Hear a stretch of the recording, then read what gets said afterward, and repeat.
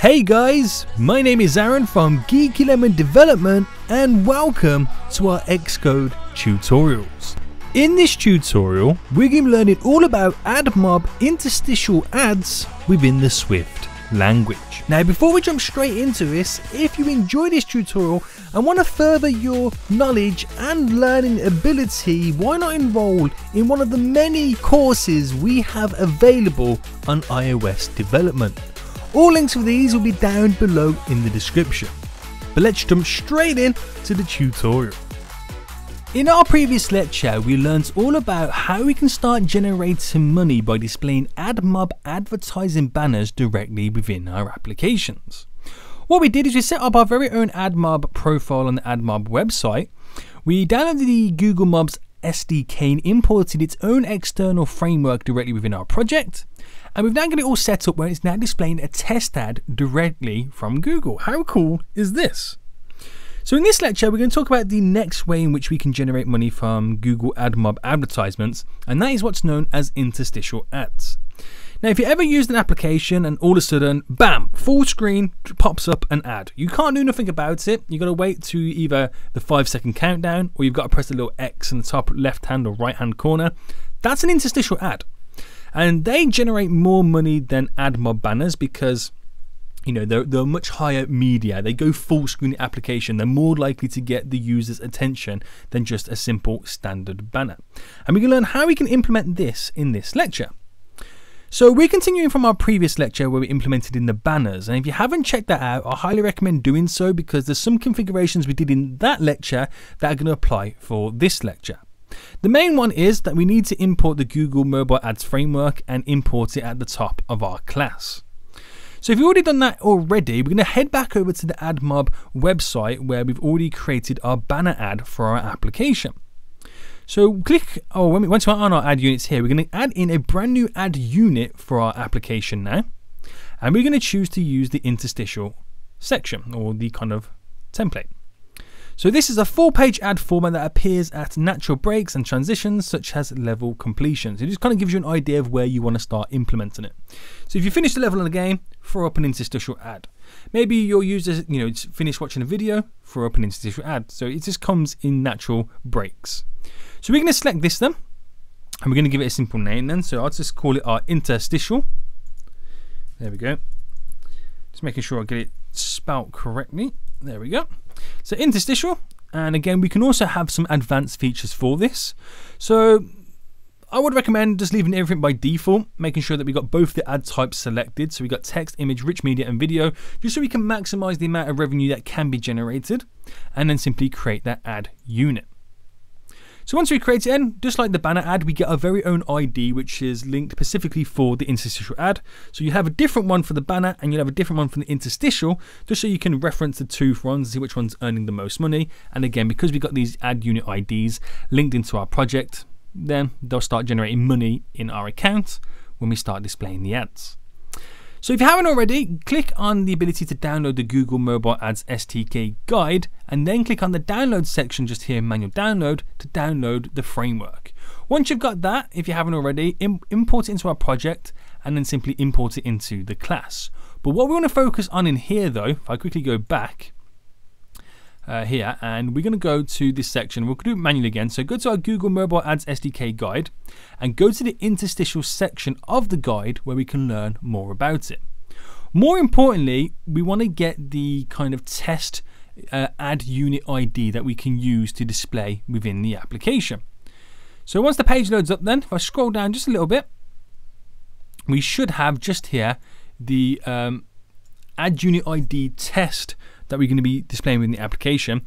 So only use this for testing purposes. If you do go to use interstitial ads, make sure that you eventually, when you submit the application to the App Store, that you have your own ad unit ID hooked up and linked in, which we can get from this page.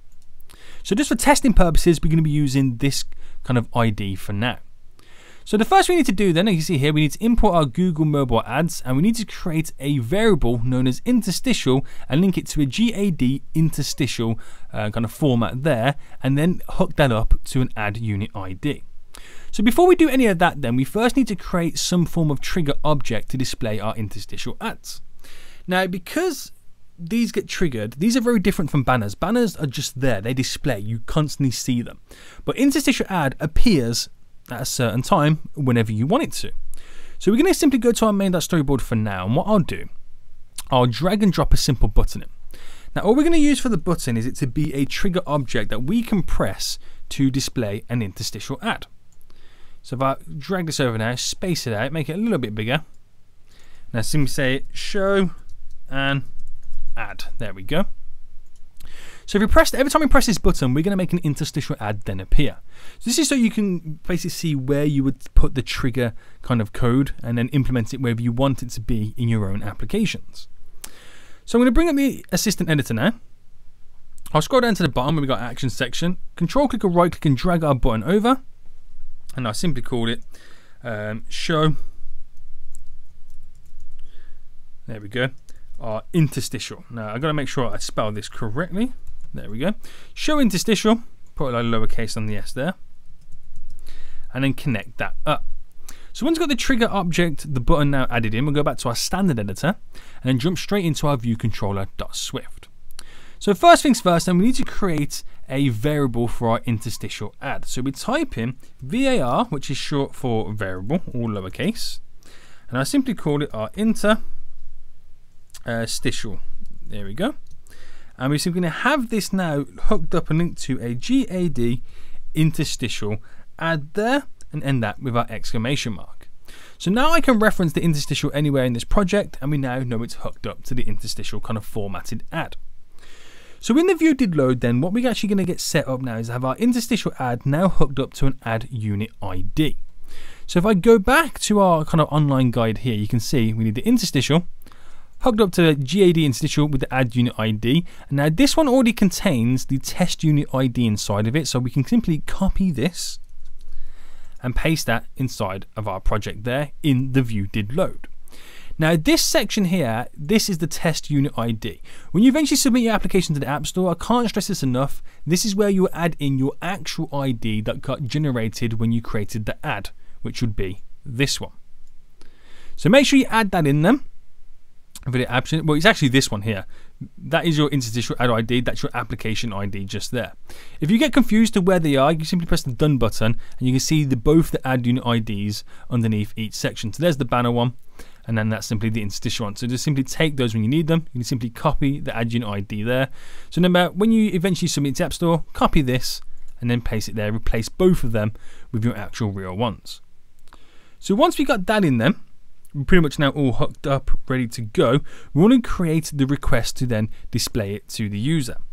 So we'll set the request up first then, and what this is then going to do, and we create a let and we call it request. So what it's going to do is create the request, get it ready to load, so when we press the button it's pretty much good to go. So our request here is going to equal our GAD request, now 2 brackets there, and we reference our interstitial, and this is going to then do dot load a request, and the request it's going to load is our request just up above. So that's going to get it pretty much all ready to go. All we got to do then is press our button, which is going to be the trigger object, to load up our ad. So we first need to check then if there is an ad available, because there's no point trying to show the interstitial ad if there's not one available at that current time. So we can create an if statement here and do our 2 brackets, and inside of them we can say if our interstitial is, well, dot is ready. So if it is ready, then perform what we place within these brackets here. And what we want it to do then is to get it and present it to the user. So we create our interstitial here and we do dot present, and what we're going to be presenting from the root view controller is itself, and then we end that with a bracket. So that then presents it to the user, and then we display and see the ad in all its glory. It's pretty cool, isn't it? So let's go to build and run them, and let's test this out and let's see it actually happen directly in front of our eyes. So we have a little warning in the project, and all that warning is the fact that we didn't add any constraints to the button in the interface builder, so don't worry about that too much. So if I press my button now, there we go, we have an interstitial test ad load up directly within our application. How cool is that? If I press the little X button now, it then dismisses it and returns us back to the application. But if I press it again now then, nothing actually happens. That's because it got loaded up within our view controller, it's ready, it got presented, it's now done. So how do I generate another ad in the background ready to display for a second time? Well, what we're going to do then, we're going to create another function. So after this function for our button, we're going to create a brand new function separate from it, which every time we press our button, this function will get called upon to load up a secondary ad in the background that's going to be waiting for us. So we type in func, which is short for function, and I'll call it create ad. Now this create ad here function is going to be linked now to our dash, more than symbol, interstitial. There we go. Can I simply find it? GAD, oh there it is, right in front of my eyes. There we go. Our GAD interstitial, create a parentheses brackets and press enter. So what this is going to do is pretty much the same as what gets set up within our view did load. We create a let and we call it inter, which is short for interstitial. And this is going to go on to equal our GAD interstitial again. Then we do a bracket for our add unit ID, and in the string here, we're going to copy in now, if you go to a little debug area, we're going to copy in the same ID that's used within the view did load, which is our test ID, and we paste it in there as well. And then we end that there with a bracket. We then reference the inter just up above, then we do dot to load a request, which is going to load up inside of it our GAD request. There we go. We end that there with our two brackets. And then we're going to return space our inter. There we go. So this is going to get called when we interact with this button. So if it is one available ready, display it to our user, and at the same time it displays it to our user, we're going to call upon our interstitial to then equal our create add function down below. So our interstitial add now equals this function down below, which loads up another request ready to display in the background when we press our button for a second time. That's how you can generate a second interstitial add and get it ready to display to the user at any point you want. So we're just constantly generating ads in the background, ready to be triggered at any given time. So once the application loads up, if I press it for the first time, it displays that ad like normal. But when that happened, it triggered this function down below to load another one up in the background.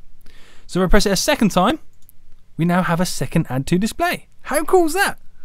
So if you do add in your own add unit ID, if you only just created the interstitial ad on the AdMob platform, just let you know, you may have to wait 20 to 30 minutes before you do start receiving ads in your application. So for the most part, if you don't see it straight away, just hold out and just wait a little moment. But that's simply how you can start generating interstitial ads over and over again within the app. It's pretty cool, isn't it? And if you do use your own add unit ID, you will see different ads being displayed. This is just a test version of it. So cool. It is really, really cool. And there we go. That's the second type of ad that we can display within applications directly from AdMob. Now, the last one we're going to talk about is probably the highest earning ad that we can have when it comes to displaying ads and earning revenue. And that is what's known as video ads, aka video reward ads. And basically what this means is we can trigger an action just like how we did with our interstitial, but instead of displaying an ad full screen, it starts to play a video.